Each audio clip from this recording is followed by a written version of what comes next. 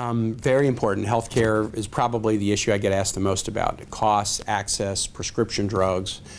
This is a significant one. And I basically support one reform and have proposed another. So on the support side, there's a bill that is currently pending in the Senate with about 30 of us as co-sponsors to stop efforts to sabotage the Affordable Care Act. The administration is trying to repeal it, but failing that are taking steps to undermine it, repealing the individual mandate, repealing or reducing marketing to get people, young, healthy people to enroll, reducing the time window to enroll, allowing a reinsurance provision that was part of the Affordable Care Act to expire, which held premiums down.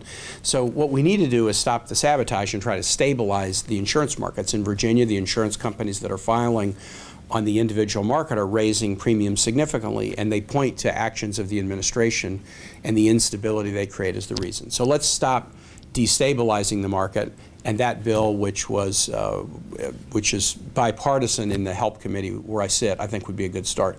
But I do think we need to go farther. So I've introduced a bill called Medicare X with Michael Bennet, senator from Colorado. And the idea is we would direct Medicare to develop a policy, an insurance policy, that would cover all of the Obamacare essential health benefits and offer it on the exchange to anybody who wants to buy it.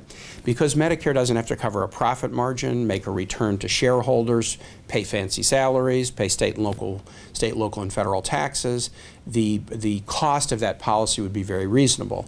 And you could do Medicare X without increasing taxes by a penny, without increasing the deficit, without touching the Medicare Trust Fund. If you put that extra option on the exchange for everybody, people are going to have a lower cost option. If you qualify for an Obamacare subsidy, you could use the subsidy to bring that Medicare X premium down even further. I look forward to this discussion around the table because I think our idea may be the next step forward to provide more choices and lower cost.